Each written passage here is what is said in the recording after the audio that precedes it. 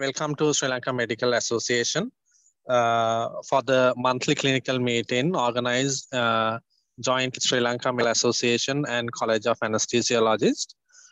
So this is a 1.5 hour exercise where we talk on especially on the back pain management and the treatment. So the main idea of these monthly clinical meetings are to share the latest updates and the experiences, the treatment modalities, and update our colleagues' knowledge. So I would like to call upon the first speaker for the session. So over to you for the first speaker. We can start the session now. First of all, I would like to thank Sri Lanka Medical Association for giving the opportunity to the College of Anaesthesiologists and Intensivists of Sri Lanka, Faculty of Pain Medicine, to conduct this pain management lecture. Our topic is Beyond the Surface, exploring the depth of back pain, diagnosis and treatment. Myself, Dr. Gayani Walpola, Dr. Suchivani, Dr. Prasadini Karunaratna, and Dr. Disanayaka, we are going to conduct this lecture.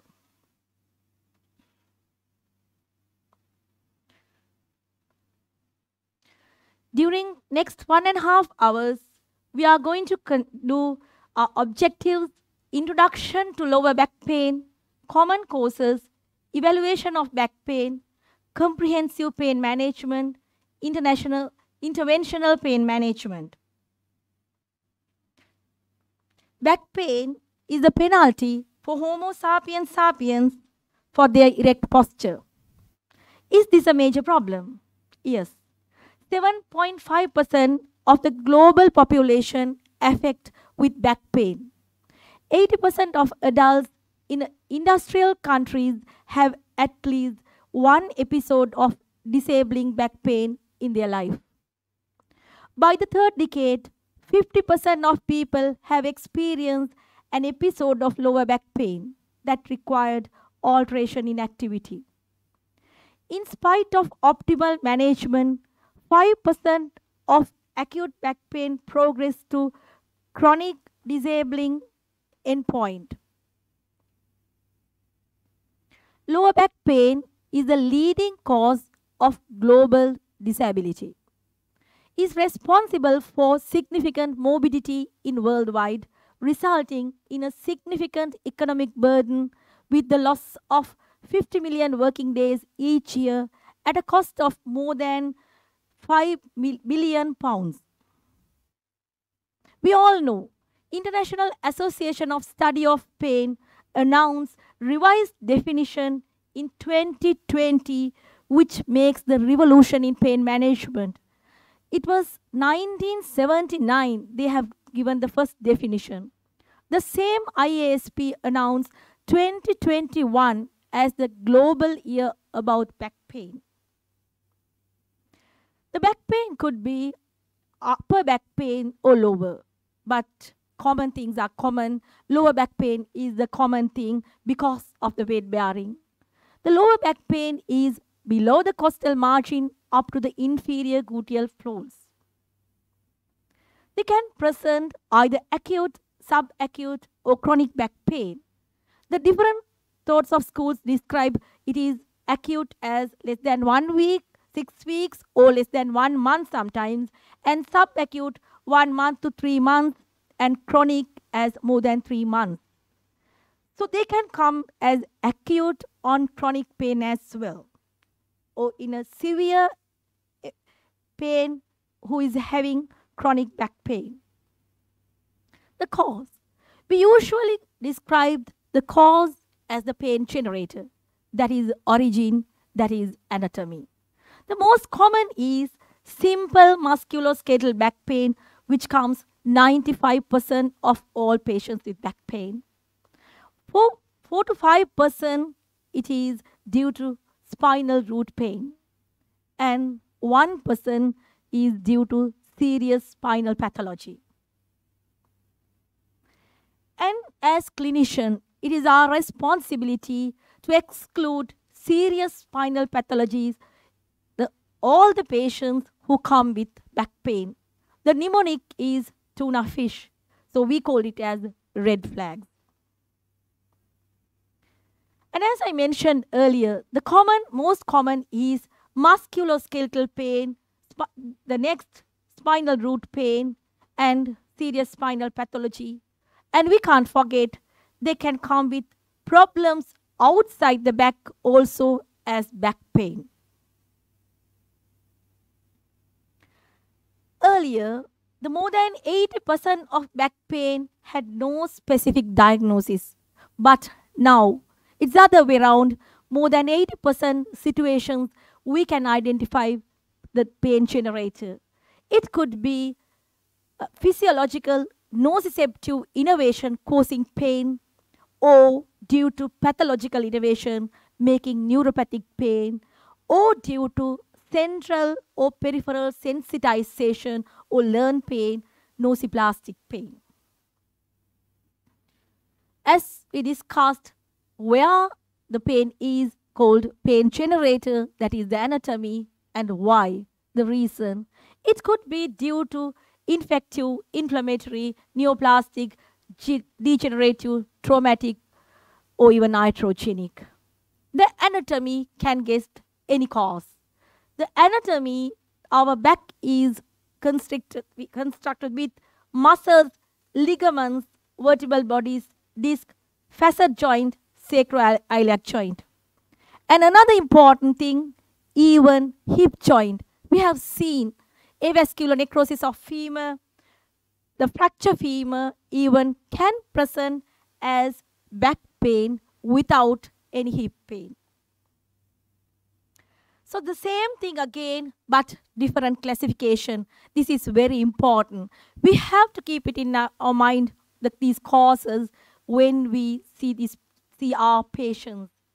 The causes, again, the different classification, it could be mechanical, lower back pain, non-mechanical, or visceral. Though this is bit busy slide, so I will try to discuss these causes. The mechanical, the most common, 97% is mechanical.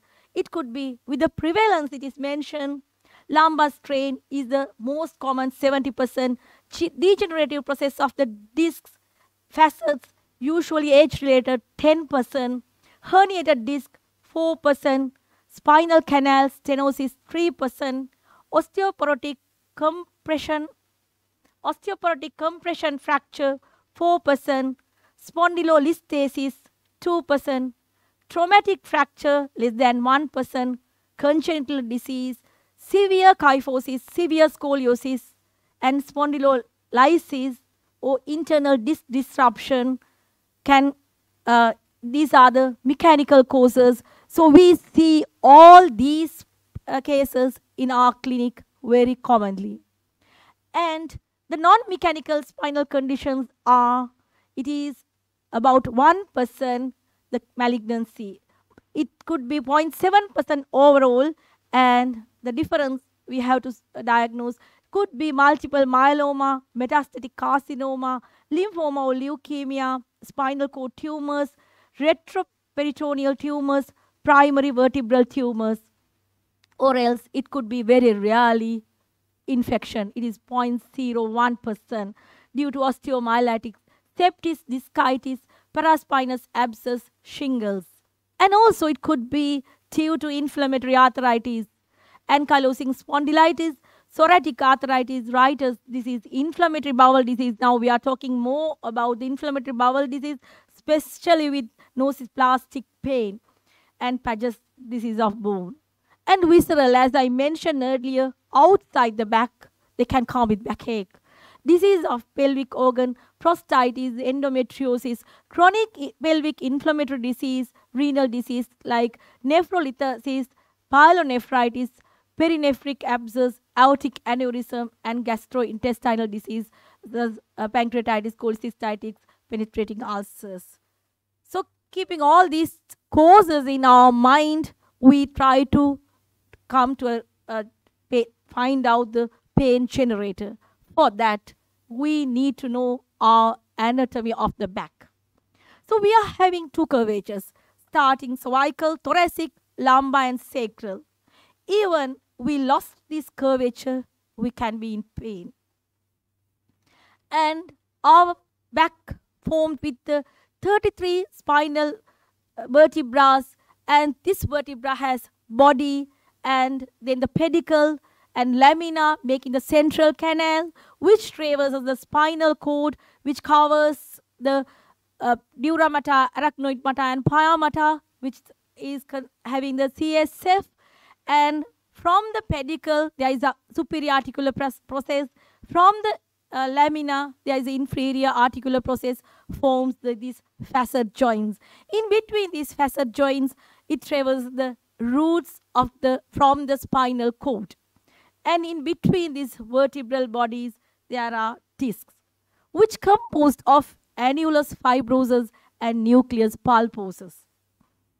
And then the ligaments, very well known, supraspinatus ligament, infraspinatus ligament, ligamentum flavum, anterior longitudinal ligament, posterior longitudinal ligament. And the muscles. There are three layers of muscles: superficial, intermediate and deep muscles. And also from the abdominal abdomen, the muscles are extending to the posterior, the lower back. So these are out of these, very important muscles are latissimus dorsi, serratus posterior and erector spinae, and which consist of spinalis longissimus, iliocostalis and semispinalis, multifidus and quadratus lumborum. So when we start practicing pain, we have to know these muscles. Later on, you will realize the importance of knowing these muscles. Right. And also, these muscles can have trigger points.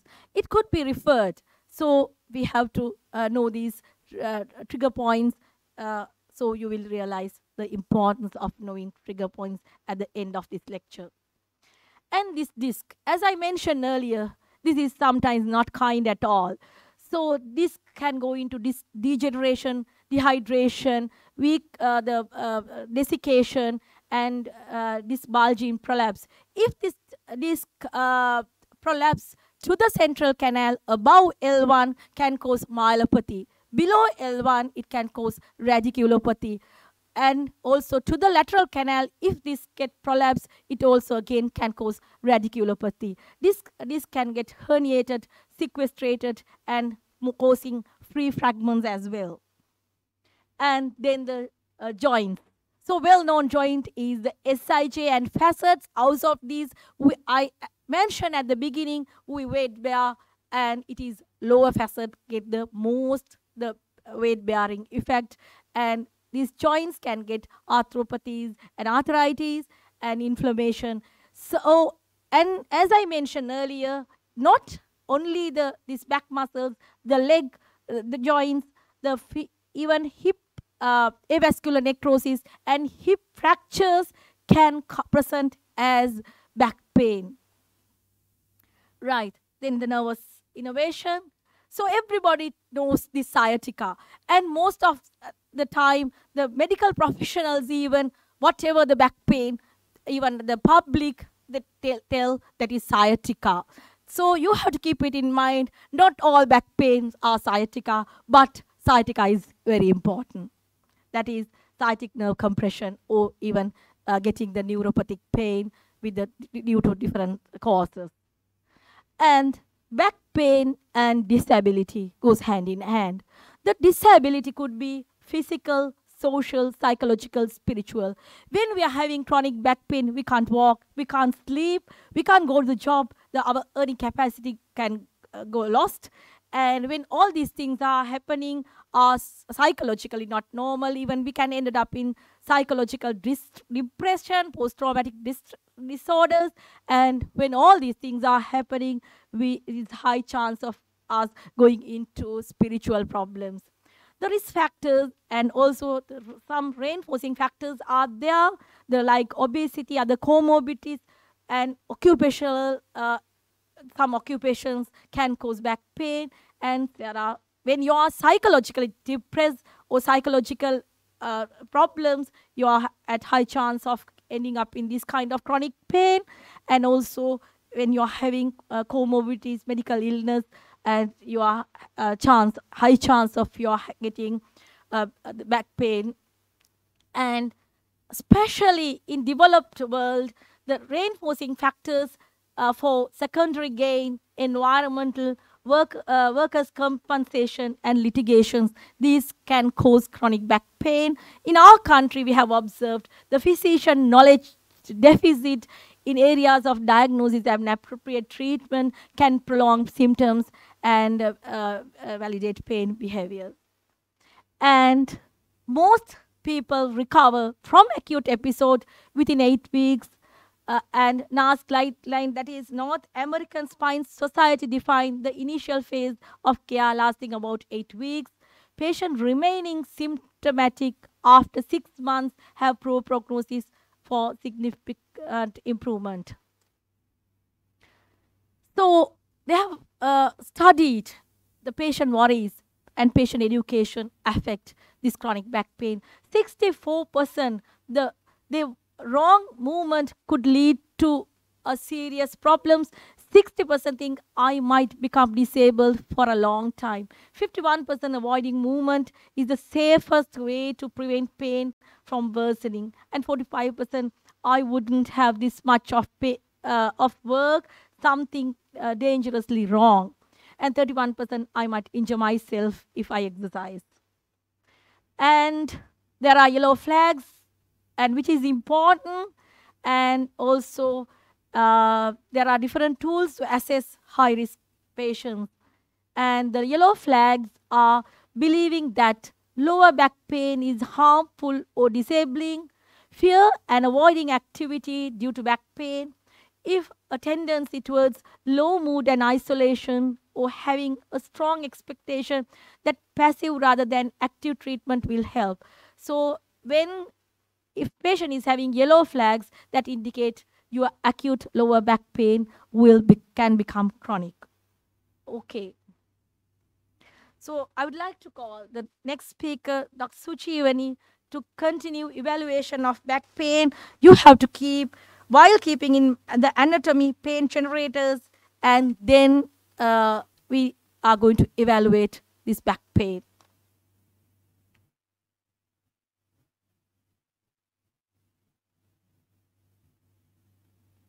Good afternoon, everybody. I'm going to talk about the evaluation of patient with back pain. When you are going to manage a patient with back pain, this is the most important part.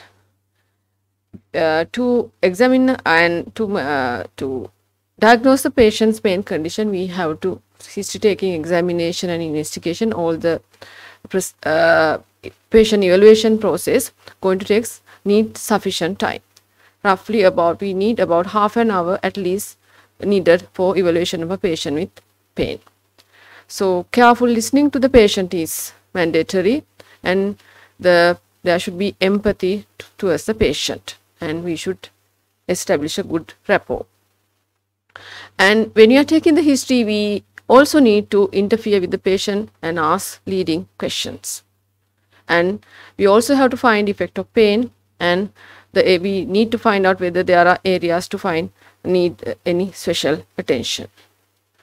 So any specialty has their own way of evaluating their patients. So as pain specialist, this is the step we take to, this is the process we do in pain patient evaluation.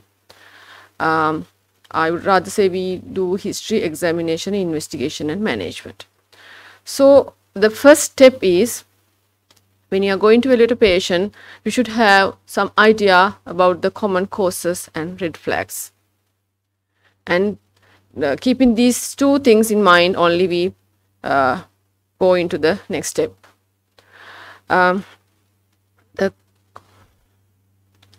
So the commonest causes already discussed by Dr. Gayani Malpala. I have again mentioned, I have put the commonest problems there. She discussed all these in detail. And the next thing is, when you're going to see the common problems are usually common. So when a patient comes to us, we should know, we also have to find out what are the red flags. So if during our pain management we have to identify these red flags, and if necessary we have to refer the patient to the relevant specialist or relevant area of management. The red flags could be, we can identify the red flag as a symptom, sign, or the disease condition. So I have listed out the major main red flags. The major trauma, patient may be having a major trauma, having history of major trauma, or we may suspect a tumor during in the presentation, and suspected infection, suspected fracture, and if the patient present with neurodeficits could be autonomic neurodeficits or motor deficits or sensory deficits. All these we have to consider as red flags, and patient need further evaluation and referring the patient to the relevant specialist. And also the severe pain, the severity may be not proportional to the condition, but if a patient is having a severe pain, again we have to thoroughly assess the patient. So history. In history taking, pain history taking, the history we can divide into two parts: the specific pain history and the other general history, with the patient's other general conditions we do as day-to-day history taking. So any patient, like when a patient comes with pain, there's a chief complaint, and then we go into the history of presenting complaint. There are the patient, the assessment of quantity or severity of or the intensity of pain is very, very important, because that guides to our pain treatment. So how are we going to assess the severity or intensity of the pain? We have to use pain scales for that. There are two types of pain scales. We commonly use the unidimensional pain scales. These are some of those. Binary scales, like it's the simplest pain scale, which we are sometimes we need this. Like patient say whether the patient is having pain or not. Sometimes when a patient come to us, maybe this scale going to be very useful. Like patient with who can't express, sometimes we have to ask whether are you in pain or not. That is the binary scales. And verbal rating scales, like we can ask whether the patient is having mild, moderate, or severe. Numerical rating scale we commonly use when there's no pain is 0, and when there's severe pain, worst pain never had 10, and we have put numbers from 0, 1, 2, 3, 4, 5, 6, 7, 8, depending on the. We ask the patient to say in what can you explain us how is your severity, what is the number you can give it to the pain. And there are faces rating scales where depending on the patient's facial appearance we can judge what is the severity of the pain. And there are visual analog scales where there are color coding and things. Depend on usually the worst pain is colored as red and no pain is green. So in that way there are color coding pain scales. And we do use multi-dimensional pain scales. Usually in a unidimensional pain scale, we usually assess the severity of the pain also, but in multi-dimensional pain scales, we assess the other aspects of pain, such as emotional aspects and other pathways involved in pain pathway, other related pathways. So McGill pain questionnaire, brief pain inventory are two of those. So assessment of quality or nature of the pain also very important, such as nociceptive pain, neuropathic pain, and when you are going to find out whether it's a neuropathic pain, again we have another pain scales are there to detect those, like pain detect questionnaire, something like there are many, actually there are many pain scales described. What are the neuropathic pain scales? Right, the nature of pain. So depending on the nature of pain, we can get a clue what sort of a pain, where's the pain generator? Like predominant back pain with non-dermatomal leg pain, most likely due to internal intervertebral disc disruption, sacroiliac joint pain, vertebral compression fracture, facet arthropathy, or myofascial pain syndromes. Predominant leg pain with back pain could be CRPS, prolapse intervertebral disc, diabetic neuropathy, postherpetic neuralgia like conditions. So the pain, we do have to ask during the pain history whether the onset is acute or chronic, which will get some clues, and the site of pain, whether the pain is localized or diffused. Radiation of the pain is very important. Then we can find out what roots are involved, and night pain usually more in the inflammatory pain conditions, and aggravating factors like the position, which position going to increase or decrease the patient's pain, and the relieving factors. So we also need to ask during the history the treatment history, because depending on that, how the patient is previous, what sort of treatment patient has taken. So we may have to whether we have to reduce or increase depending on the patient's pain condition, and patient's family history. Sometimes patient's condition may be related to the occupational thing, history, the positions which the patient has to use during his job, and the personal history is very important, because and the psychological assessment also mandatory in pain patient's assessment. Again, we are using many scores for the psychological assessment: hospital anxiety and depression scale, and Beck depression inventory, Hamilton depression scale are few of those. And I have in the right side of the slide I have put the HADS score which we use in our pain unit NHSL. So the next step in patient pain, back pain evaluation is the examination of the patient.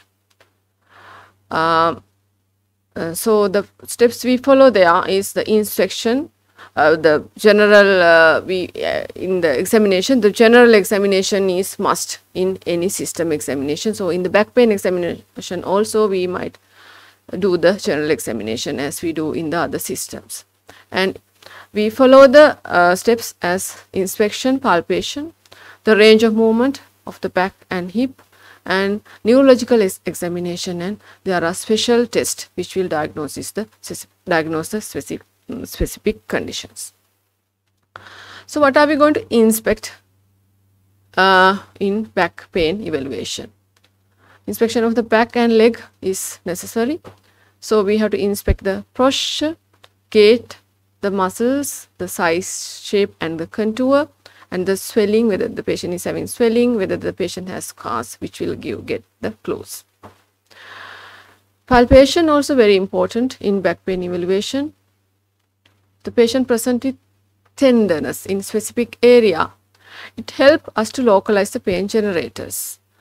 We may be able to palpate joints, and like SIJ easily palpable, facet joints and ligaments and certain muscles. So we may be able to find the it is really helpful in finding the pain generators. The range of movements of hip and spine. So in a low backache evaluation, we need to do the forward flexion, backward flexion or extension, left lateral flexion, right the other lateral flexion in the right side as well as, and the rotation both left and right. And hip also we have to do the same again, flexion, extension, abduction and adduction. Neurological examination also necessary. So we have to find out whether the patient is having any sensory loss, or patient is complaining of any hyperalgesia or hyperesthesia in any dermatome. Muscle power need to be checked, so as we do in the normal day-to-day neurological examination. And the deep reflexes, knee jerk, ankle jerk, and And the superficial reflexes, cremasteric reflex, plantar reflex, anal reflex, and bulbocavernous reflex. So there are special tests in backache evaluation. Test for lumbar root irritation, we do the SLRT, and there are tests for spinal canal stenosis and tests for sacroiliac joint pain, and there are tests for piriformis syndrome. So we need to perform these special tests as well during the patient evaluation. This is the straight leg raising test performed in the supine position. The SLRT can be also performed in the seated position as well.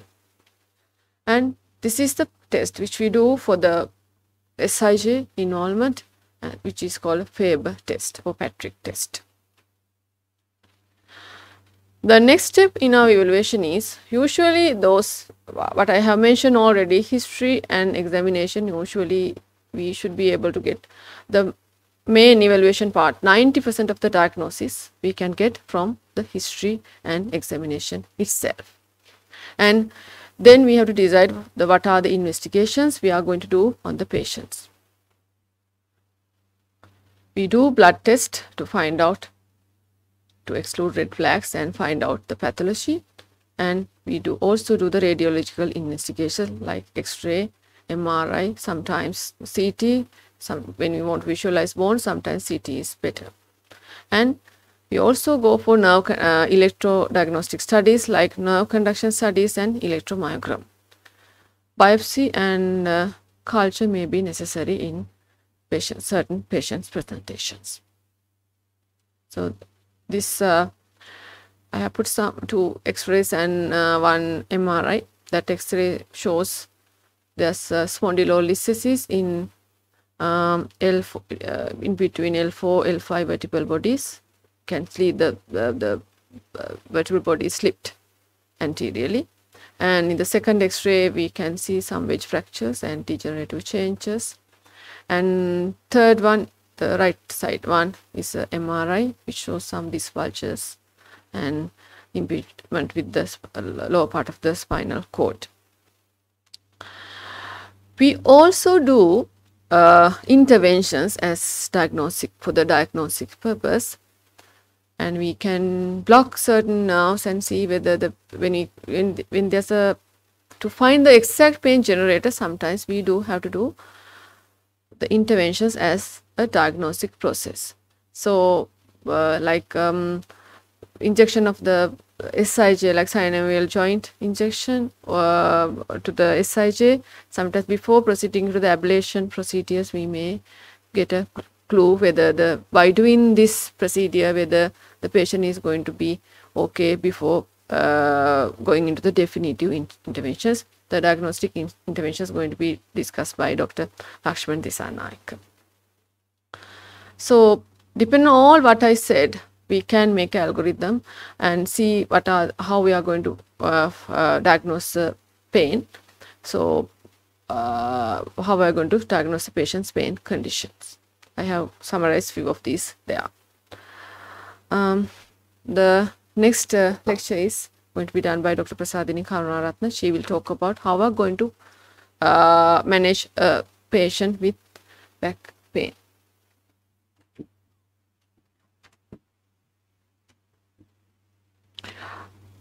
Thank you. And we know the gravity of the problem now. Dr. Gayani explained well how globally back pain has affected the population, and though we don't have exact numbers, this condition is same in our country as well, or maybe even more. You know how to assess the patient now with history, examination and investigations. And management of back pain, we call it management because most of the time we cannot treat and cure. We have to manage, that is, we have to control the symptoms and relieve pain, and patient might get it again because of the etiology sometimes. So it is basically managing the back pain rather than treating. If it is acute, of course, sometimes we may be able to cure it, but in chronic situations. Most of the time, the back pain is managed. So, treatment of low back pain is basically three main parts: conservative, interventional, and surgical. The conservative management is we can do with pharmacology, with our drugs, psychotherapy, and non-pharmacological therapy. Why we have to use this psychotherapy and non-pharmacological measures or treatment options? Because this chronic pain goes with your psychological element as well. The pain sensation and pain perception is two things, right? That your emotional factors, psychosocial factors, beliefs, myth, all the things come into play. That's why the psychotherapy is important. Especially depression and anxiety goes hand in hand with chronic pain. Sometimes depression and anxiety will aggravate your chronic pain, and sometimes your chronic pain will aggravate other psychological components. So it goes hand in hand. So when you are managing chronic pain patients, it should be a holistic approach. Therefore, you need multimodal or multidisciplinary approach, right? That you need your pain doctors, or at least you also can treat pain conditions, but you may need other people's support like psychotherapist, physiotherapist, or sometimes other social workers maybe. So it is multidisciplinary involvement. And your management also, it's multimodal, that you are using several drugs. You know your pain pathway from the faculty, your medical school, but you know there are several relays or several stations, first order neurons, second order, third order, and there are a lot of neurotransmitters in this pathway. So you have to address all these places for a good control. That's why we use multimodal analgesics, right? So acute lower back pain, Dr. Gaini mentioned that it is usually recovered within 6 weeks, and invasive treatment is not required in most of the conditions if there's no red flags. Treatment is most of the time conservative, and it is symptom control and patient education, because it can recur if the patient got the same position or do the same heavy work or sometimes. So patient education is very important. Conservative management, we are using most of the time our pain drugs, and your choice of analgesics depend on the type of pain and underlying etiology. So I think all of you know the WHO pain ladder, which was initially designed for cancer pain, but we are using it for other pain conditions as well. You know, there are stepwise increasing use of drugs. Step 1 is non-opioid analgesics, or your simple analgesics like paracetamol and NSAIDs. Step 2, your weak opioids like tramadol and codeine. Step 3, strong opioids like fentanyl, morphine. And step 4, your interventions. So we know that we assess the pain severity 0 to 10 in a numerical scale. So we use that to stand which step we need to start treatment. So if the patient's pain is very severe, we start from step 3 and we come down to step 1 once the patient is settling. So it is not an ascending ladder. Sometimes we descend on this ladder, and sometimes we step into step 2 if the patient's pain is moderate, like that is about pain score 4, 5, 6. And we can increase if the patient's pain is not settled, and we can come down once the patient's pain is settled. So it is assessment, treat or manage, and reassess. and always reassess and either escalate or de-escalate. And in other thing we are managing, I said, that is depend on the type of pain, the character, or the what sort of pain patient is having. You know, the nociceptive pain, that is the patient will complaining of aching, pressing type of pain. It is a sharp pain sometimes, and its nociceptive pain is well demarcated. You can find the way from where it is coming from, and no tingling or burning features which are more neuropathic. And the most common causes are facet joint pain, sacroiliac joint pain, myofascial pain, and ligament sprain. So this type of pain is nociceptive pain, and most of the time it will respond to your NSAIDs, and because it has analgesic and anti-inflammatory action. They are very highly effective, but their side effect is the problem. So gastric irritation, patients with having renal impairment or coagulation problems are limited in using NSAIDs. Anyway, in these NSAIDs should be restricted to a short duration for nearly 1 week, right? So you should not prescribe over and over again the NSAIDs. And patients who are having other chronic conditions like diabetes, hypertension, they have undiagnosed renal impairment sometimes. So in these situations, you must be extra caution in prescribing these drugs. Though their renal functions are normal, they may have renal impairment. So be careful when selecting the patients for NSAIDs. So paracetamol, it's a analgesic everybody knows, but should not be prescribed as a monotherapy because it might not be effective. So it's good with NSAIDs and in combination. So in the first WHO pain ladder, first step is simple analgesics. So you can use in pain scores like 1 to 3 pain. These two drugs most of the time together will be effective.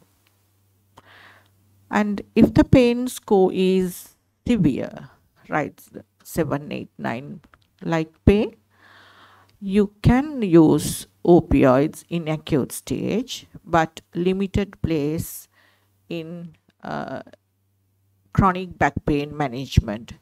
In acute pain, cancer-related pain, and severe chronic pain as a vicious cycle breaker, we can use. So, you know, weak opioids like tramadol, you can use as a monotherapy or in combination with NSAIDs or paracetamol, but not for long-term use, right? Strong opioid can use in cancer-related pain, back pain, but not in other chronic pain conditions, right?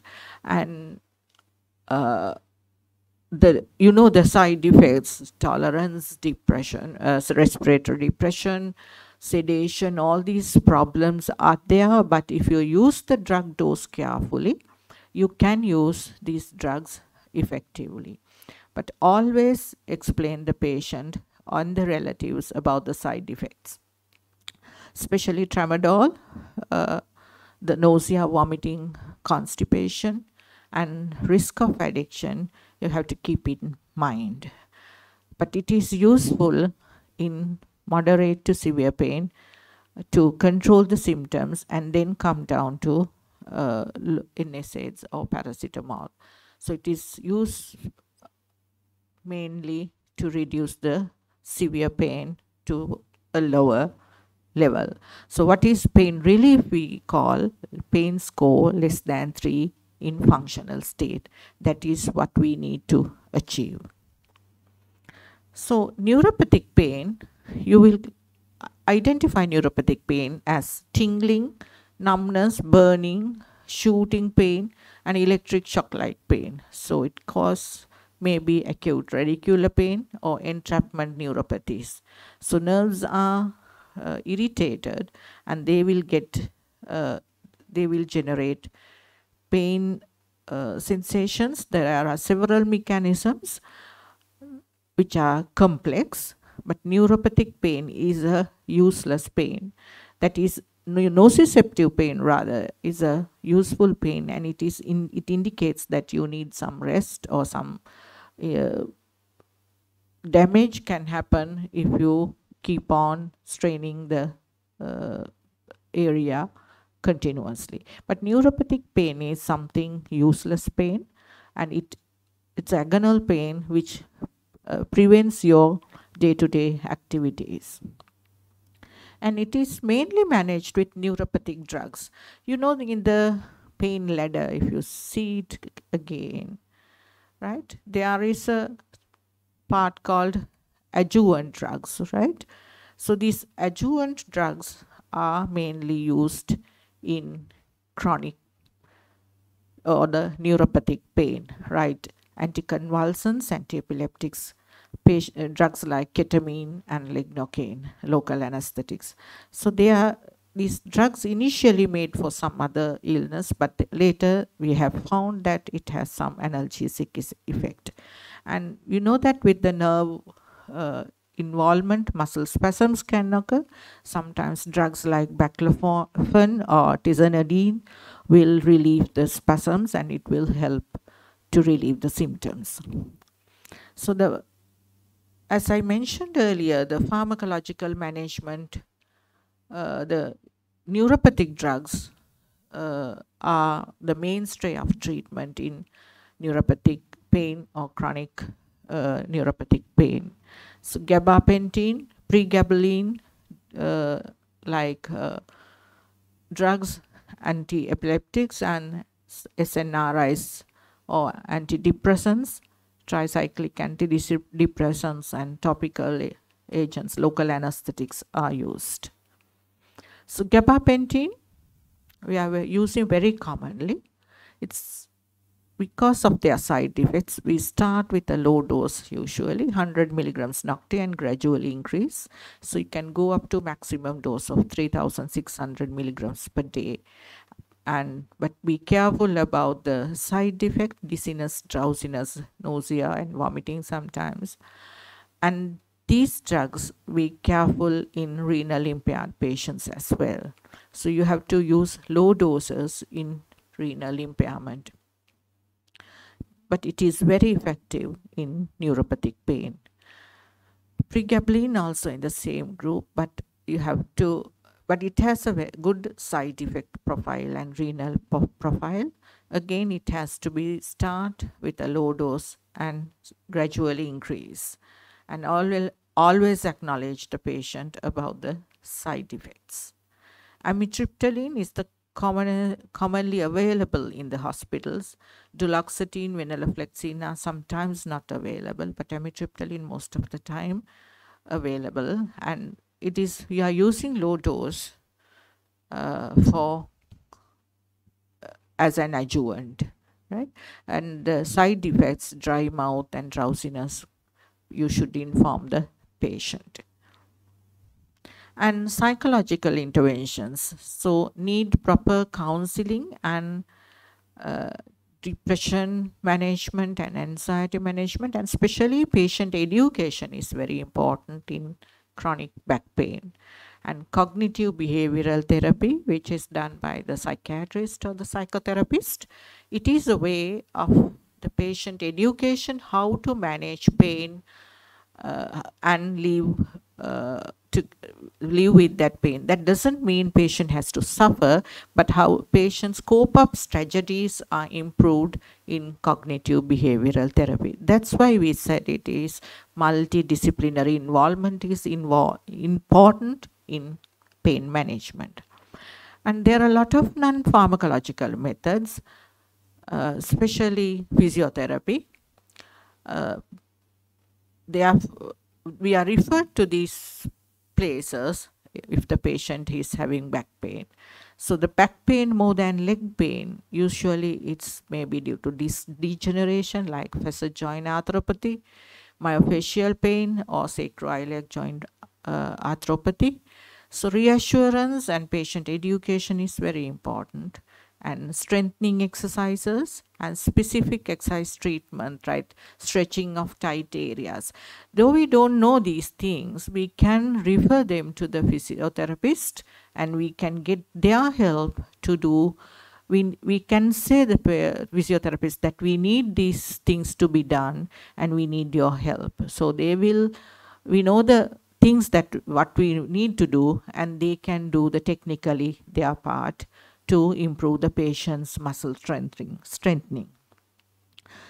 And aerobic activity and trans-electric nerve stimulation, it is helpful for temporary pain relief. This temporary pain relief is also important because it will break the vicious cycle. And massages, those things are done by sometimes in some units by the nurses, especially in my unit, Cancer Institute, Maharagama. Nurses are doing all these techniques, and they have a massaging unit as well. So patients get benefit from that. So if you have severe pain, at least you can counsel them, contact them or get the advice, or you can ask pain management nurses if they are in your unit, in your hospital, their help. But we have to know these facilities are available in some places, and these options are available as a pain relief method. And complementary movement therapies like yoga, Pilates, these are very popular in some places, yoga, and sometimes people do it by themselves, so you can encourage them for those things. And be careful, our wrong advice or wrong management of physiotherapy can aggravate the pain as well. So with knowledge, we have to interfere or introduce those things. And leg pain more than back pain, sometimes patients come with more leg pain, and it could be lumbosacral radiculopathy. So most of the time resting will relieve the symptoms.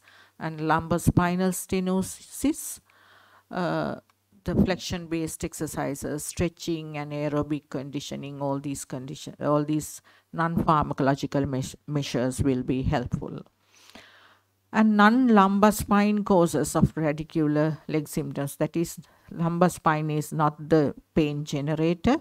It could be somewhere else, joint disorders, soft tissue disorders, those things also can be managed with physiotherapy.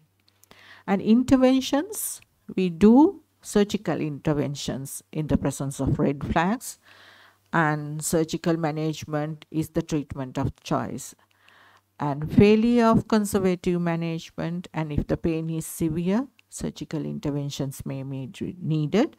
And most of the time in our pain centers, we do interventional pain management. And if the patient's pain persists for more than 6 weeks without or with treatment, and patient's pain score is more than 4, 5, 6, that is not mild pain, it is moderate to severe pain, and if it is poorly responding to treatment with drugs, and if the patient's side effects of drugs are more, then we have to go for interventions. So that's summary. I want to tell that in chronic back pain, your opioid usage is limited only for cancer pain and acute pain. In severe pain, usually chronic severe backache, you can use for short time to break the vicious cycle. But other than that, chronic opioid usage is not indicated in backache management. So talk more about interventional pain management. I invite Dr. Lasman Disanayaka, head of the Faculty of Pain Medicine. He will give you an elaborate lecture on interventional pain management. Over to you, Lasman.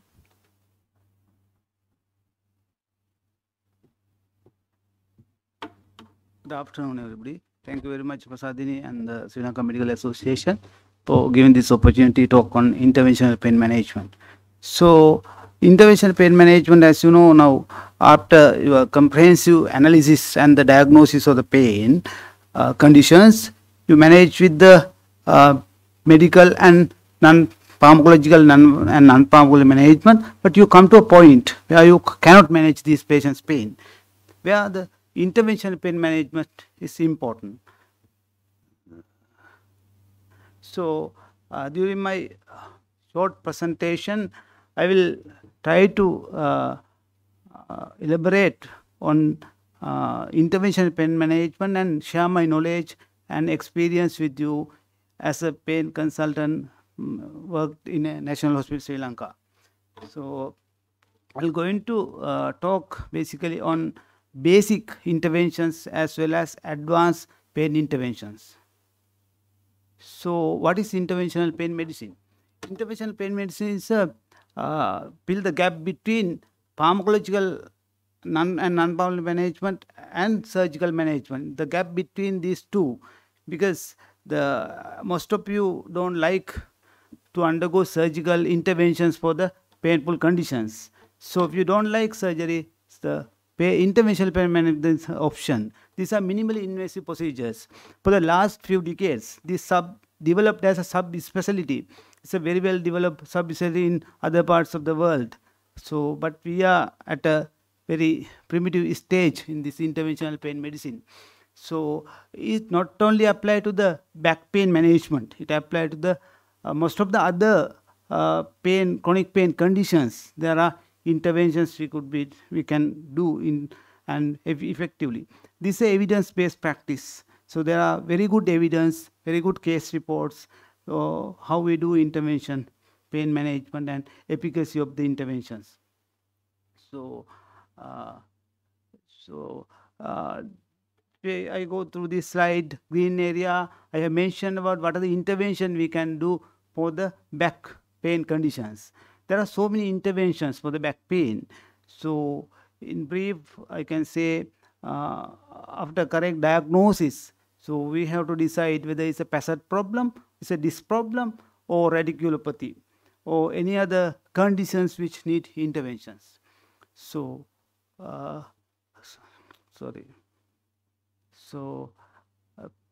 principles of percutaneous interventions. Any interventional procedures has certain principles to adhere. So, we have to know the objective of the procedures, for which conditions we are doing the procedures. We talk about most of the pain conditions, about 10% of the pain conditions, chronic pain conditions need interventions. Not all the conditions we do interventions. And patient consent is mandatory.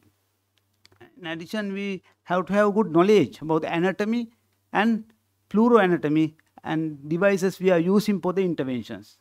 And for that, this is like day case surgical procedure, we need staff training and the other facilities for the safety of the patient. So, standard monitoring facilities as well as sedation facilities for some patients, uncooperative patients is important. So, if we see these slides, you can see the anatomy of the back and fluoroscopic anatomy on the other side. So, we should know where our needle is going, what is the end point of the needle, and what are the drugs we are depositing on patients. So, preparation of the patient, this main center we are doing interventions, National Hospital Sri Lanka. In addition, there are few centers we are doing basic interventions. So, here a well-developed pain unit, they assess the patient physically and psychologically, and they do basic investigations like MRI, CT is mandatory for certain procedures. The same time as previous speakers mentioned, comorbidities assessment is vital before the procedures. So, patients are monitored during the procedure. These are few of our patients we did certain procedures, and trained staff and facilities for the post-operative observation is needed. In National Hospital, we don't have pain wards, but we have surgical colleagues supporting us to send the patients to the ward because we have some complications. We have had experienced some complication motor blocks after epidural. So we should have post procedure facilities. So tools and equipment is needed. For the advanced procedure, we need the advanced equipment. Basic procedures we can do even without equipments. Fluoroscopes is mandatory, and ultrasound machines, radio frequency generators, different needles, endoscope, pumps and ports. These are the basic equipments, and you can see some of the equipment, but unfortunately we don't have certain equipment in our unit, so we have to move forward to get this equipment and develop this specialty. So what are the basic interventions we do? Anybody of you can do this intervention in your hospital without much facilities. The trigger point injections, as Gaini mentioned, like pain come for the muscles, there are trigger points. We can inject local anesthetic and steroid is a trigger point to break the pain cycle. That's the purpose. And epidural steroid injections, already most of the anesthetists are doing epidural steroid injection.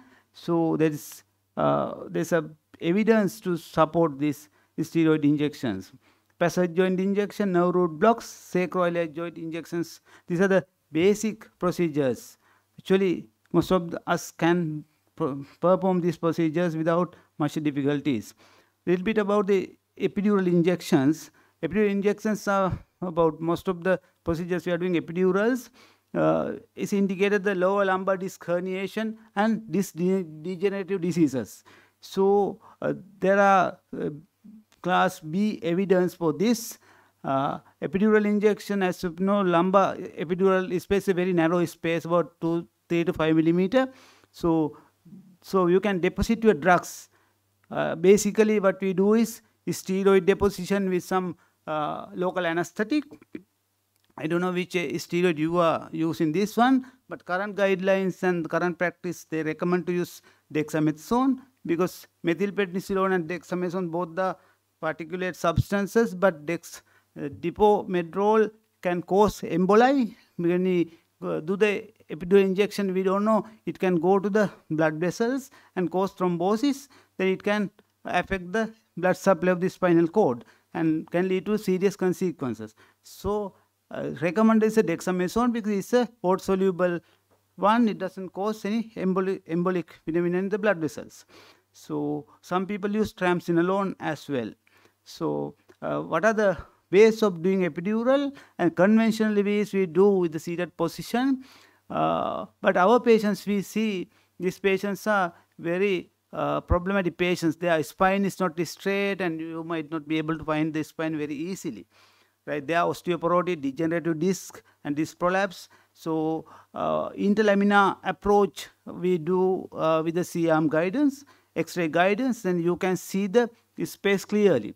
Even cervical epidurals we can do with the X-ray guidance very easily, because you can see the epidural space, your contrast is spread very clear, and you know where you deposit your drugs. Interlaminar epidurals, the transforaminal epidural are more specific technique. In this technique, we focus a particular nerve root where the pain comes. The exiting nerve root is blocked. This procedure always done under C-arm guidance with the contrast, so you can see the spread. Otherwise, you might deposit your drugs into blood vessel or some other place. So in any procedure, if you find difficult complaining of pain during injection, you have to stop the procedure and see what is the cause of the pain, right? You see the current evidence, transforaminal epidural are more efficacious and more recommended, more evidence-based practice to the transforaminal epidural rather than the interlaminar epidural. And this one we can do at several levels. So we have the nerve root involvement L4, L5 level, then the two different levels you can do this block on the fluoroscopic guidance. These are some of patients we performed in our center. So the other basic intervention is the passage joint. About 15% of back pain due to passage joint problem, passage arthropathy. So this can be easily cured. So Passage joint usually supplied by the two branches from the upper dorsal rami and the inferior and low upper rami by the medial branch. So either we can do a passage joint injection or medial branch block with the fluoroscopic guidance, or sometimes now they use with the ultrasound guidance as well.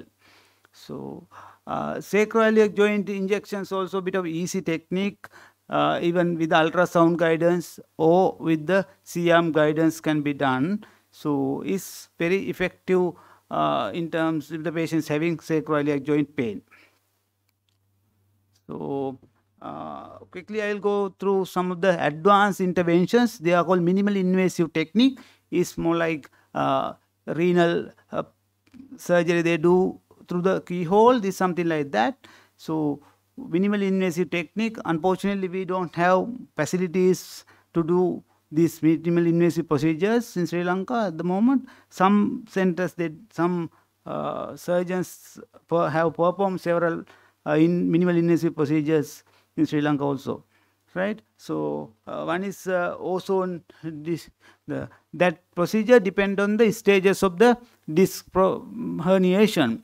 If the disc is contained disc with the central degeneration, so there are particular procedures. If the disc is extruded and sequenced, the procedure may be different. So, for example, they do ozone injection to the disc, or intradiscal radiofrequency thermal ablation. So, this other one called biculoplasty, and so many other laser treatment or disc decompression. All these procedures are widely performed in most of the countries. In the ozone nucleases, what happens is they inject to the ozone to the central disc, and nucleus gets sunken, and the pain is reduced by reducing the edema and compression of the nerve. So this done under fluoroscopic guidance as a day case procedure. So these are other type of procedures. Unfortunately, we are not doing these procedures, just to introduce what are these procedures. Endoscopic procedures, these procedures also like doing the percutaneous nephrology autopsy. So under local anesthesia in a theater settings, they do these procedures. They can remove a certain type of disc. Not almost all the type of disc cannot be removed by the endoscopically. Especially certain patients who are not willing for the surgical procedure, or patients are very unstable for the surgery, these are very good options. So spinal cord stimulators are used, even in our country they are used this one. This is a very good thing for the pale back pain syndrome, condition like pale back pain syndrome. No surgical options, even medical options to treat with the medication, a lot of side effects, still pain is not under control. This is very good grade 1 evidence are there for the spinal cord stimulation for the pale back pain syndrome, done under local anesthetic. So this electrodes inserted in the epidural space. This is a pulse generator. So what they do is apply the principles of gate control theory. So it modulates the pain at the spinal cord level.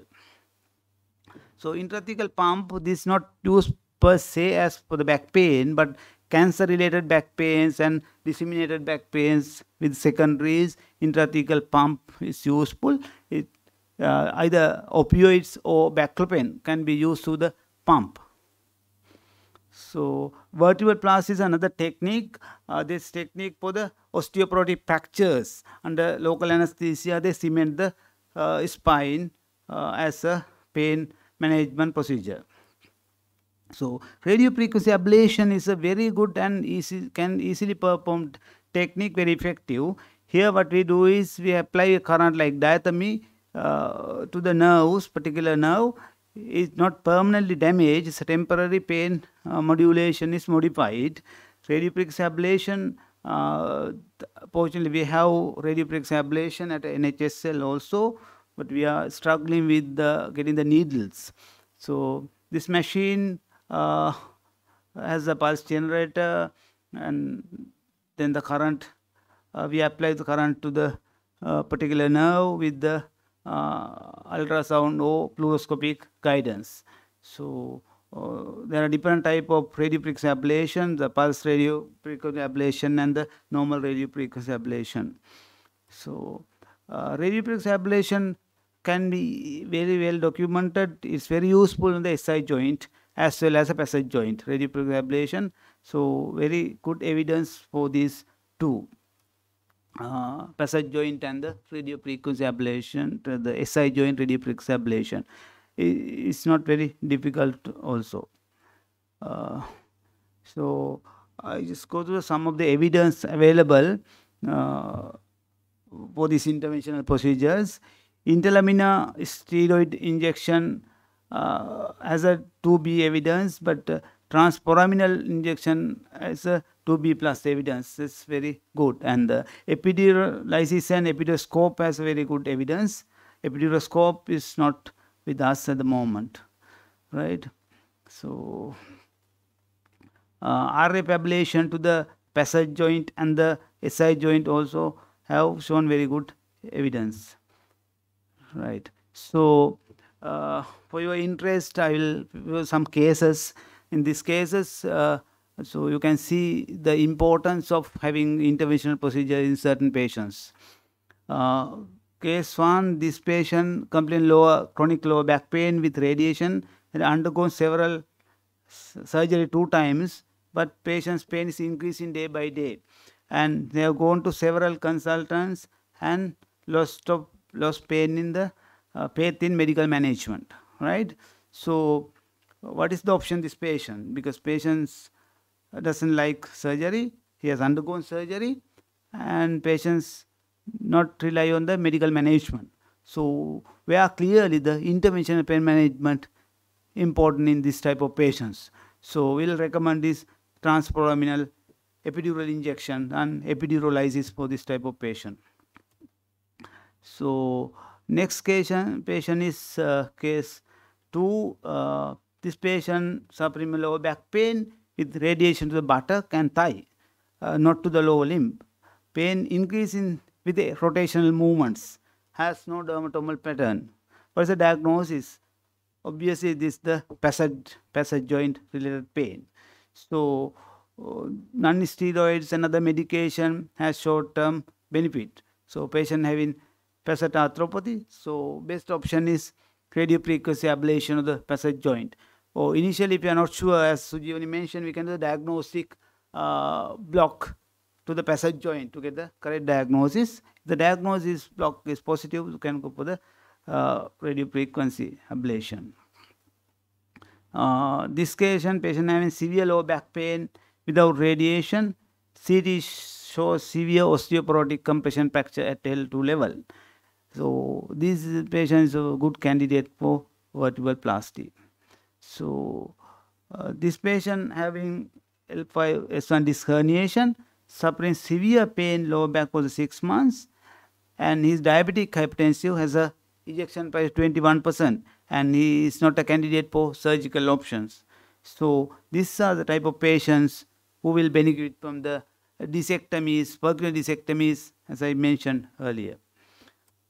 Okay, so to conclude my presentation, this way forward in pain management in Sri Lanka. So what the things we have to do? We have to improve our knowledge and attitudes towards the interventional pain medicine.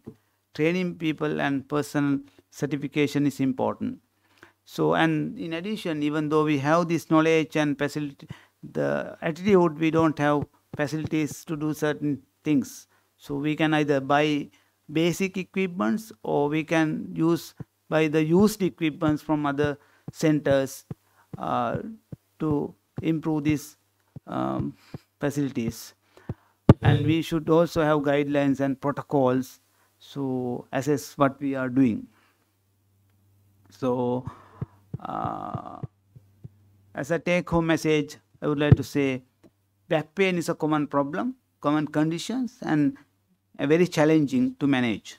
So we need to exclude red flags and first instances before you start in the treatment. Back pain need a multidisciplinary approach in the pain management, which include pharmacological, non-pharmacological, and the interventional options.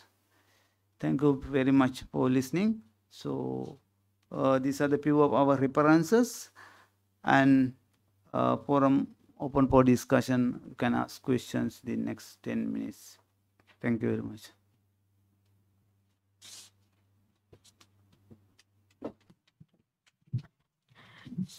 As Dr. Lakshman Dissanayake mentioned, if any of you have any questions, the floor is now open, and you may either type it in the chat box or on the speaker and ask if you have any.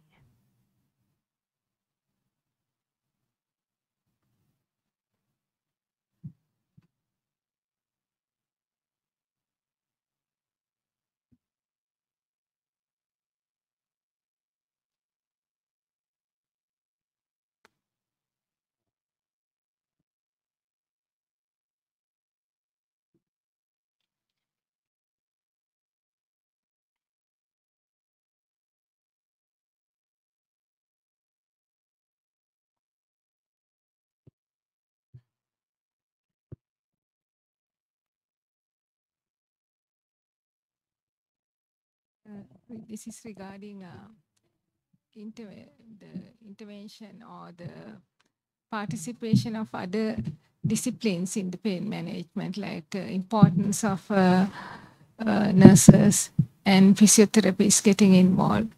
What do you have to say about it, somebody?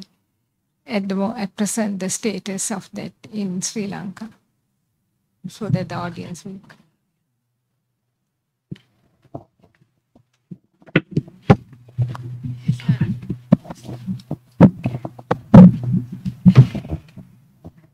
Yes, currently at the National Hospital as well as Apeksha Hospital, both we have multidisciplinary team and psychiatrists, psychological help, and when we diagnose these other problems like physical, social, psychological, spiritual, we are having excellent support from the psychiatry unit, Colombo Prof unit, as well as psychological support, as well as social worker. There are different social workers appointed island-wide, and we do have all the names registered in our unit, and then we can get the help. And also, especially, we have to tell the temple.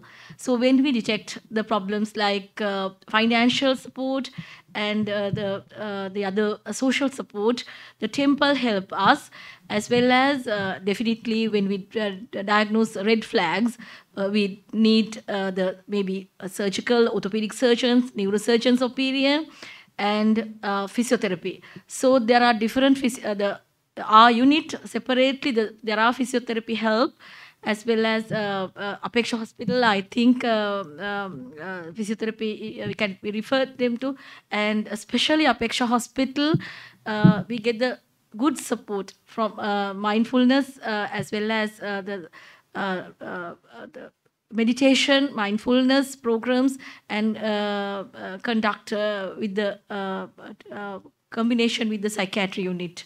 And actually, both, I can't comment on the other hospital in Sri Lanka, but Apeksha Hospital and National Hospital, we do have excellent multidisciplinary approach currently.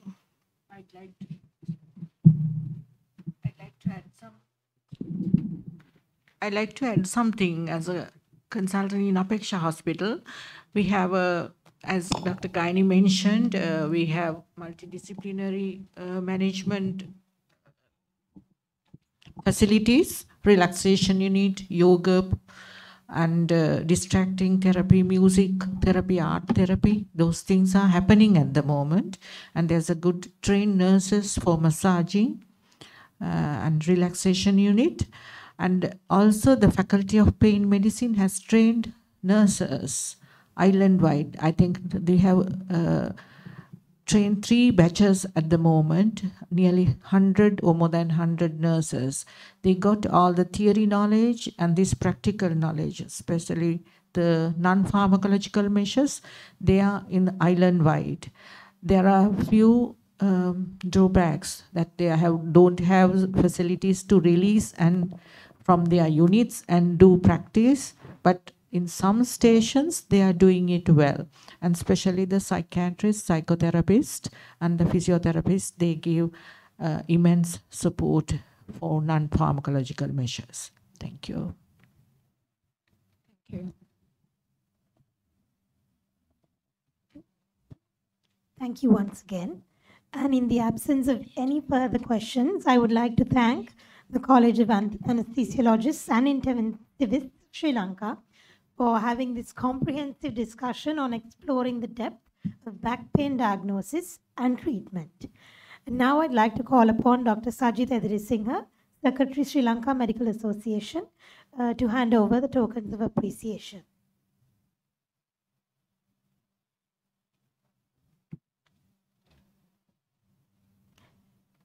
I would like to invite Dr. Gaini Valpola.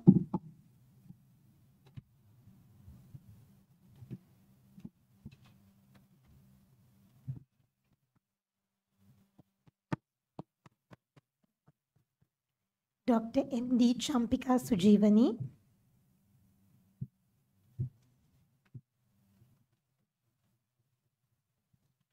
Dr. Prasadini Karunaratna.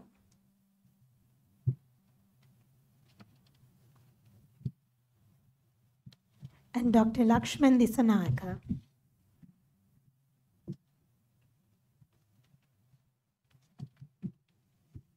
Thank you once again, and thank you all of you for gathering with us today. Hope to see you at the next monthly clinical meeting as well. Thank you.